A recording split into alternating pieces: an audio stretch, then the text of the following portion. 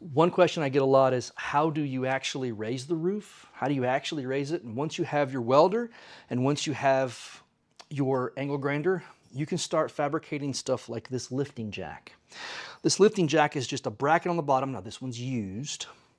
And there is a tube with another bracket up top. Now that tube is gone. I've already thrown it away because I've already used it. But I welded 9 of these around the bus.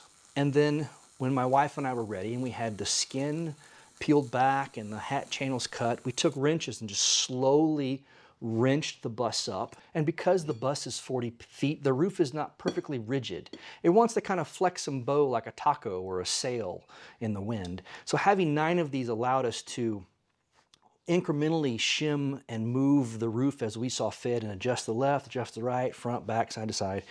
I would not do a roof raise going forward without lifting jacks like this. I believe Schooly.com makes a kit for these, or you can make them yourself. This is 3/4 inch all thread. If you want me to do a video about making lifting jacks, I can do that.